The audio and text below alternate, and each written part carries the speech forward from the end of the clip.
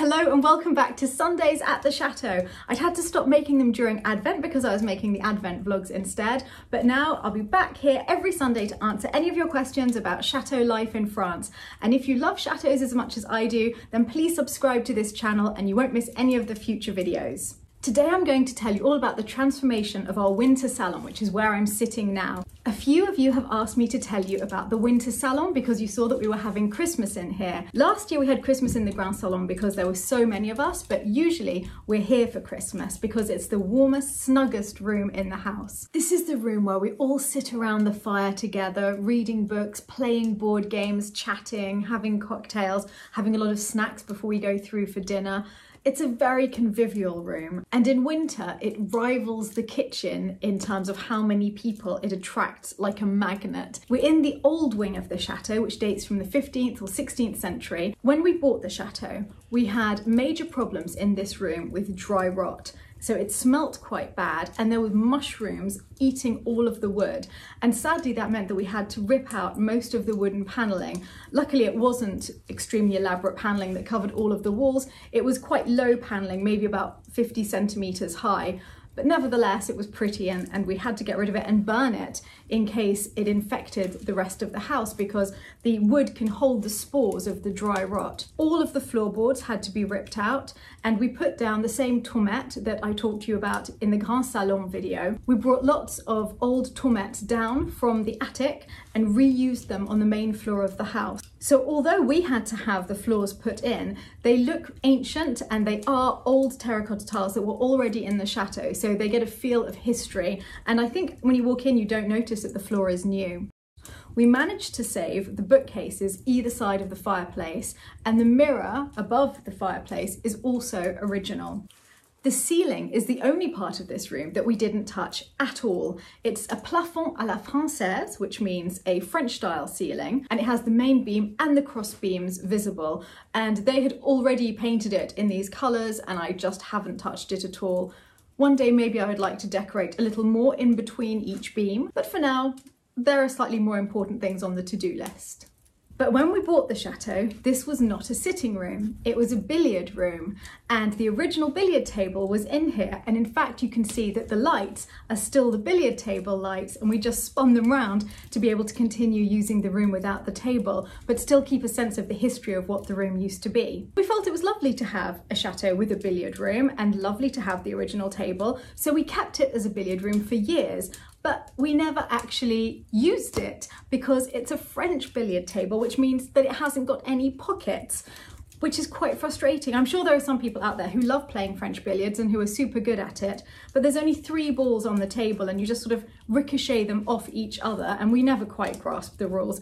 So it meant that this room was sitting almost unused and pretty much empty except for the billiard table for about 8 years. And at the end of 8 years, I just cracked and said, it's ridiculous. This room has a working fireplace and the Grand Salon doesn't. So we'd far rather sit in here and be snug. The only thing we'd ever been using the billiard room for was photo shoots. Most parties ended up with a photo shoot near or on the billiard table. I didn't want to get rid of the billiard table, so I've just moved it next door into the Grand Salon. But that's still an ideal situation because it's against a wall, we still can't use it, but I don't want to sell it because it's part of the chateau. So I haven't worked out a solution for the billiard table yet. It's waiting for me to come up with an ingenious plan.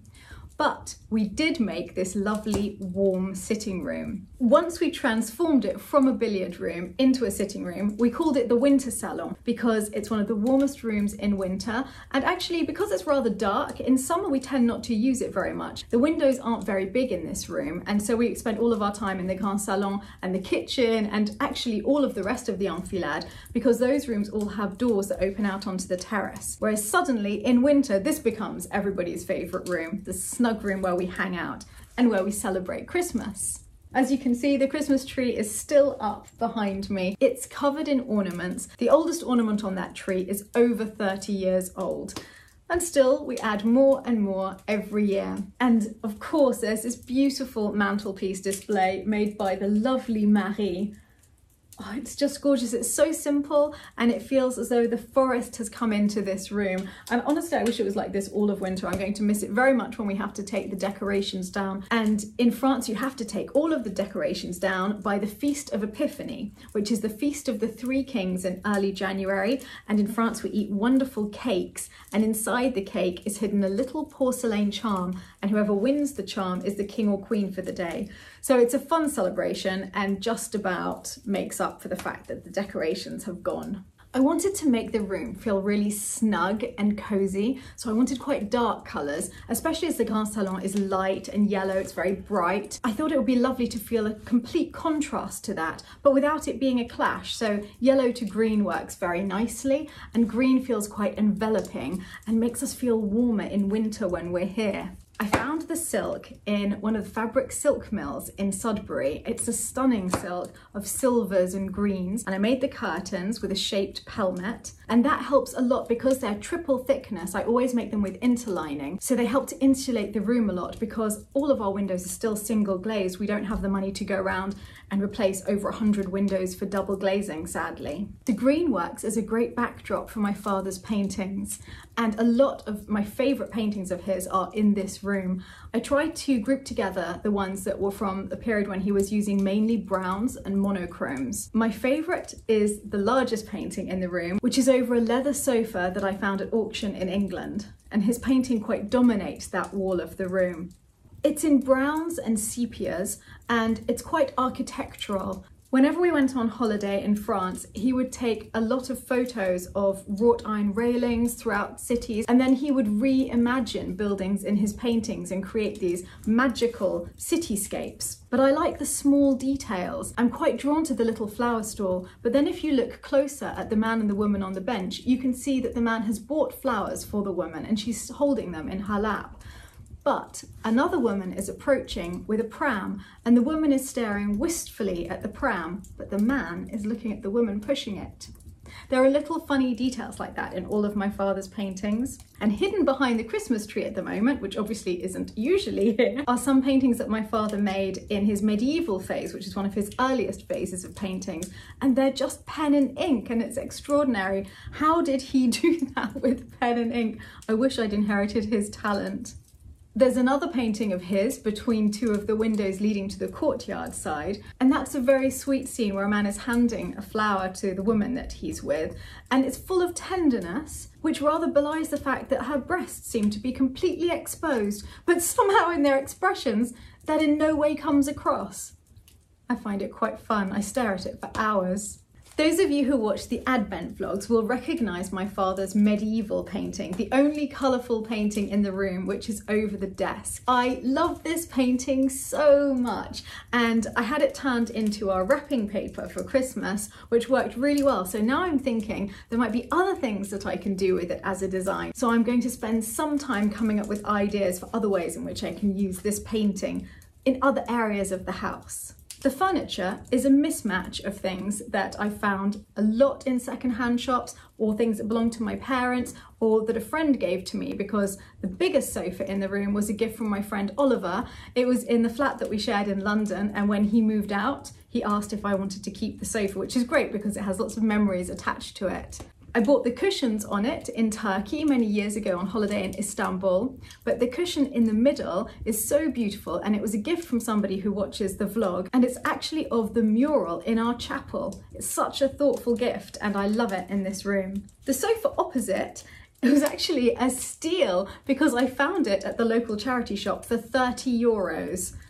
Which I still can't believe every time I look at it, but it's got a blanket over it because the fabric of the seat cushions is quite damaged, so I need to change that one day. But I love the fabric on the back, so I'm just keeping it for as long as possible until I have to change it.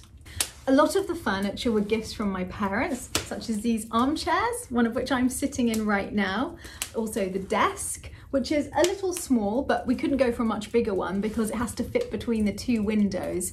And also, one of my favourite things, a little card table which opens up so that 4 people can comfortably play games together. And we play a lot of board games in this room, so that's very useful, though often we just use the big coffee table. At the moment, the coffee table has lots of books on it. As you can see on top of the books, there's our Christmas cake, which we still haven't finished, but rather more distressingly, we haven't actually found little baby Jesus, whom we'd baked into the cake yet. So he's in the half that we haven't eaten yet, so his appearance at the nativity scene is a little late this year. I have a lot of art books because my father had a huge art library and my parents had an actual library in their home back in England. So I have boxes and boxes and boxes of books waiting to go into a library, but not enough space yet. And because I was doing the room on quite a budget, as is often the case here at Lalande, I bought a big wardrobe and took the doors off and used that as my bookshelf because the wardrobes are really reasonably priced at the local charity shops. A huge wardrobe like this would cost about between 150 and 200 euros. So it's actually a very good way of being able to get extra storage into the house because these huge houses, well, they weren't built with a lot of storage, if I'm honest. And that's something that I hope to work on this winter, try to create better storage throughout the house, because otherwise it's so easy for it to fall into a mess and I hate that. In front of the bookcase are a set of library steps which come from Nick's family. They belong to his grandfather who was a publisher, and I think it's so important to have things from our family, from our grandparents, from previous generations, that we can keep a link with the past and with the people that we've loved and memories of them around the house. A great piece of furniture in here is the globe, and that's from my parents. I think they got it back in the 1970s, so it was always in my house growing up and I've had my eye on it for a long time because not only is it really good fun to just look at the globe as it spins, but if you open it, it's a bar, and I can't imagine anything I would rather find when lifting a globe. So it's the perfect spot to pick up a whiskey when coming into the room. Although it's definitely still a work in progress, I would like this room eventually to be a sort of gentleman's room, a reflection of travels taken all over the world.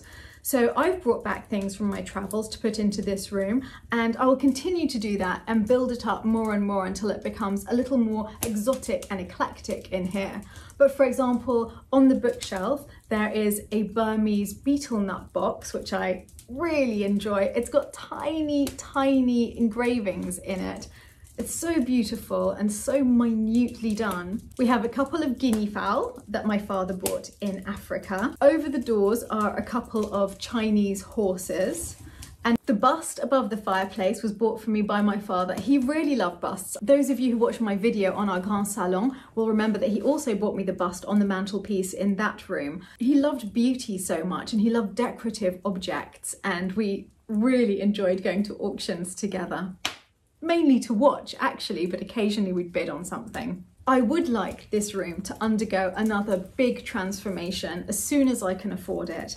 And that is that I would like to have the entire room shelved so that it's a proper library. As you walk in, you're surrounded by books. I have easily enough books to fill it. I just don't have enough money to make the library units yet. But as soon as I do, I will make this room cozy and snug and a place for book lovers to get away from the world, sit by the fire with a cup of tea or maybe a gin and tonic and read. I would also love to buy a huge carpet that could almost fill the room because I think that would feel even warmer. At the moment we just have little mismatched carpets here and there, but one day if I find a very big carpet in my price range, I'll snap it up. So like all of the rooms at Lalande, this is very much a work in progress. There are so many things that I want to do to this room. The most important is obviously turning it into a proper library, fully shelved, but also getting the large carpet to fill the floor and then finding more objects from all over the world to give a slightly exotic cabinet of curiosities feel to the room. I hope that you've enjoyed this tour of our winter salon. Please let me know what you would like me to talk to you about in future, and please subscribe to the channel and click the notification bell so that you don't miss anything else about Chateau's coming up. Have a lovely Sunday wherever you are in the world, and now I'm going to go and try and free baby Jesus from the Christmas cake.